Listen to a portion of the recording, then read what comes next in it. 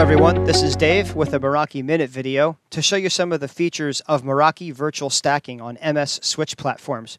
When we say virtual stacking, what we are referring to is Dashboard's ability to take every single port on every single switch in an entire network and make it appear as if they were all part of one large virtual chassis. We can have some switches physically stacked together, some switches can be standalone, and the individual switches and switch stacks can be scattered throughout many different closets in a large building, as well as different buildings across a campus, or even multiple sites. This is the switch ports page in the Meraki dashboard, which gives us some very powerful searching, sorting, and filtering capabilities to quickly and easily narrow down just the switch ports of interest, and then make the required configuration changes all at once, regardless of where they're located and if they're physically stacked together or not. Like any flex table in the Meraki dashboard, there are a number of various columns that can be toggled on or off, which gives many different types of information to search, sort, and filter on. I can simply type into the search box. Let's say, for example, I only want to see ports 1 through 6 on every one of my switches.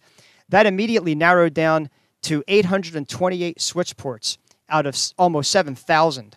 In addition, a second way to filter is to drop down this arrow, and I can also type, for example, let's suppose I'm only interested in VLAN 128 ports. This has now been filtered down to 103. And you'll also notice the tags column is turned on. A third way to implement filtering here is to simply use one of these clickable tags, such as power, where my PDUs are connected. By clicking on that, it automatically adds that filter expression into the box, and I've now narrowed down almost 7,000 switch ports down to only 20 in a matter of seconds. You'll notice that these switch ports are scattered across different switches on different floors of the building in different closets. That doesn't matter to Dashboard.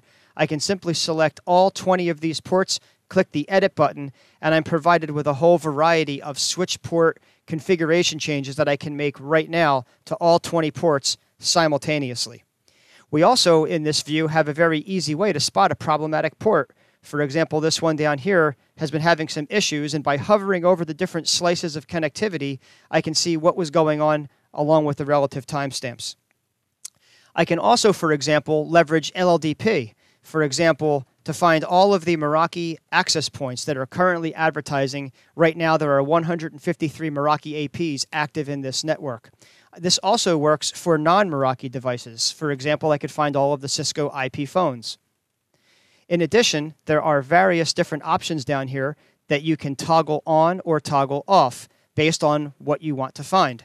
So if I want to deselect all of my trunks, it automatically fills in the not trunk. I can also deselect my access ports. You might be thinking, why would I want to do that? Well, if I change this Boolean OR operation to an AND, that's a quick and easy way to isolate every single one of your stack interfaces in a given switch network, because you'll notice there is not an option down here for stack.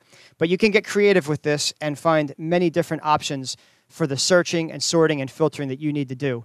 In order to see even more options, simply click on the help link here. It takes you to the Meraki documentation and shows you various other different search types, values, and examples. So thanks for watching. I hope this was a good intro or a reminder about the power of the Meraki dashboard with virtual stacking on the MS switches.